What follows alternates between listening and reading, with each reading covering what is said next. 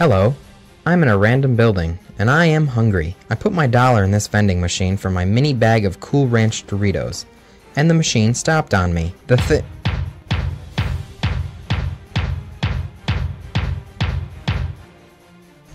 This makes me wonder, how long can the Energizer Bunny last? This is a more notorious question than the chicken versus the egg debate. All the commercials state that he just keeps going and going and going. But can he really just keep going and going and going? And after I answer this question, we'll talk about how he is a multidimensional, time-traveling, magical bunny with dictatorial tendencies. But anyway, the first question we must answer is, which battery is he powered by? In nearly every commercial, he is seen to have a D battery on either his leg or his back. However, in this commercial, he is shown to be powered by two AA batteries. But since every commercial besides this one, he is powered by a D battery, we're going to go with that. According to Energizer, their D battery can last up to 10 years in storage. Well, the bunny keeps going and going and going.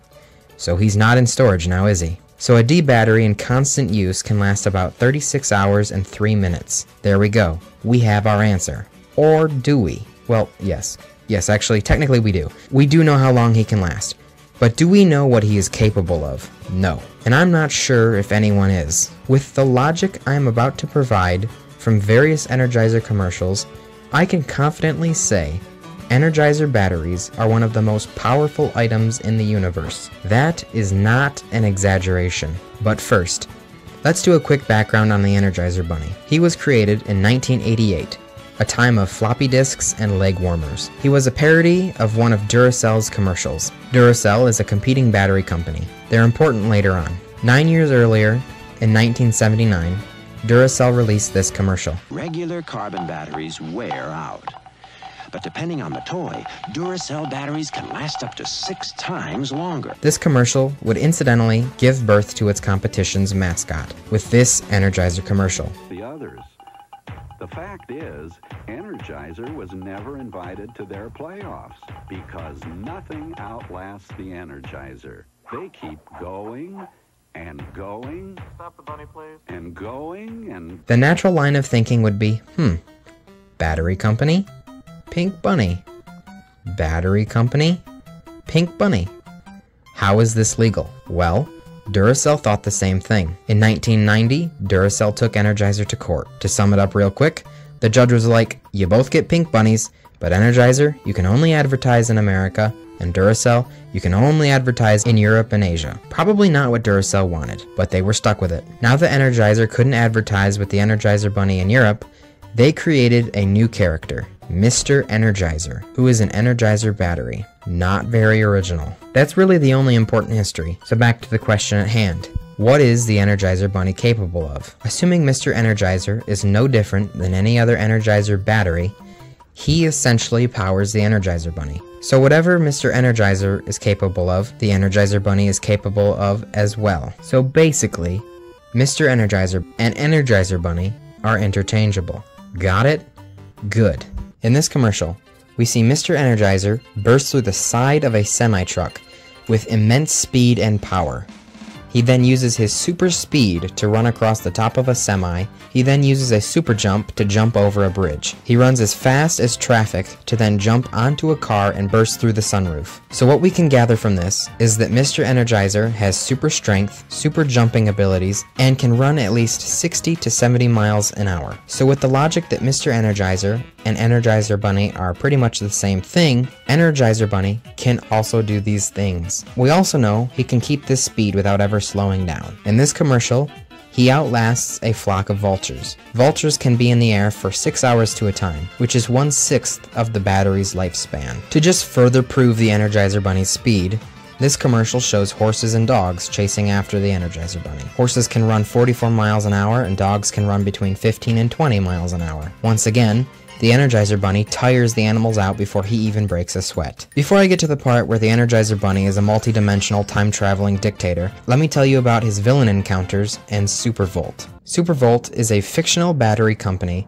that tries to steal the battery on the Energizer Bunny's back. In order to do this, they enlist some pretty popular villains, including Darth Vader, Wile E. Coyote, the Wicked Witch of the West, Dracula, King Kong, and Boris Badenov and Natasha Fatale. I don't know how they got a hold of these villains, or how they brought them over from their own fictional worlds to ours, but they did. As it turns out, Supervolt is a super doo-doo company that doesn't make very good batteries. As a result of this, none of these villains succeed in stealing the battery from the bunny. Darth Vader's Supervolt-powered lightsaber loses battery power. Wile E. Coyote's Supervolt-powered gadgets run out of power. And Boris and Natasha's laser gun thingy runs out of power from the Supervolt batteries.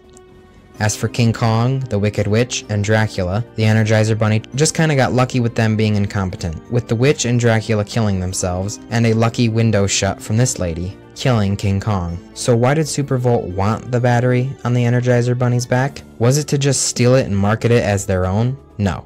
I'd have to guess no. Because the following commercials provide evidence that the Energizer Bunny can not only travel through time, but can also travel through dimensions. I have a guess as to why he can do this.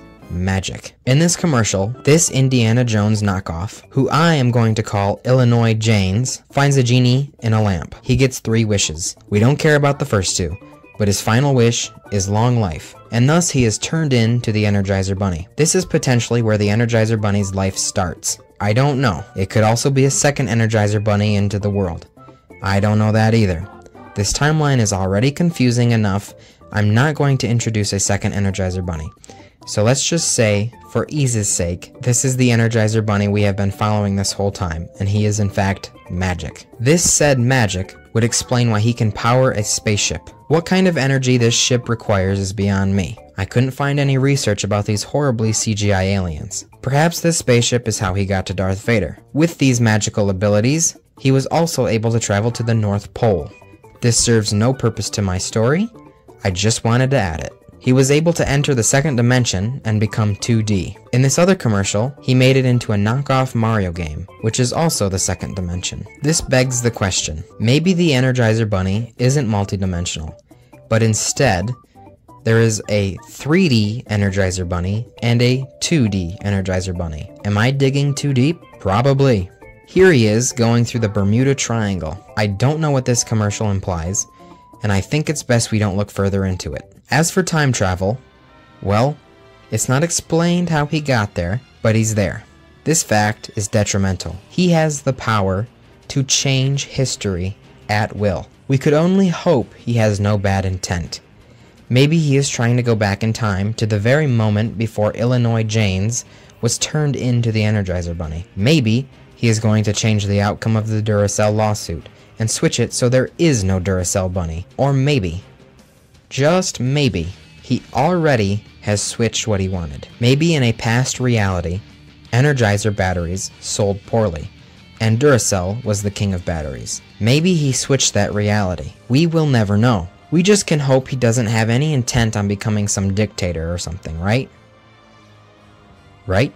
Well, here's where I stretch it a bit. But Energizer boasts themselves as the best battery. Using this logic, anything Duracell can do, Energizer can do better, right? I mean, technically, that is what that would mean.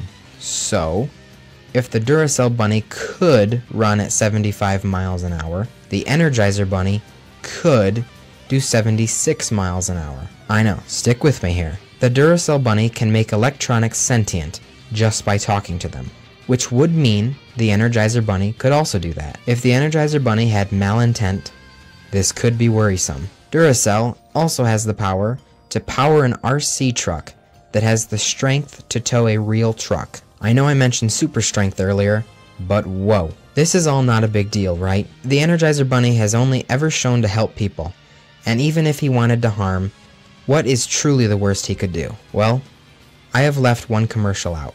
It scares me the most. He has control of the power grid. In this commercial, he powers an entire city. While his actions in the video are for the betterment of the city people, at the same time, he can control when and who gets power, which in theory could be bad. All of this is hypothetical. The Energizer Bunny has never shown any evil intent, but you don't know what's behind those sunglasses. So, what if something had to be done about the Energizer Bunny? Can you kill him? Yes. Wait. No. Yes? In 1989, none other than David Letterman did something. Wonder what he's doing here. Is that starting to get on your nerves? A little bit. He never stopped. He never stopped. No, they never stop because of the battery. Energizer.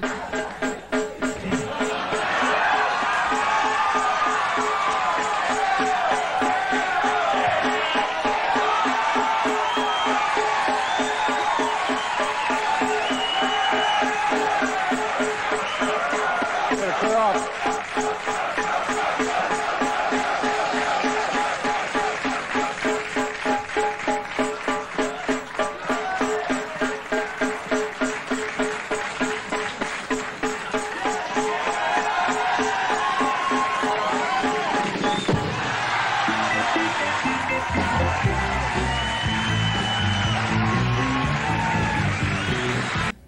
Did he leave us in a huff? Oh, no! Just like a chicken, he still lives without a head. Actually, I think all you'd have to do is take the battery out. I mean, that makes the most sense. Or perhaps just wait the oddly specific 36 hours and 3 minutes for his battery to die, and then don't change it. Well, thank you all for watching. If you like this video, subscribe for more, because I make funny videos like this one every week. Oh, look at that. He keeps going and going and going and going and going.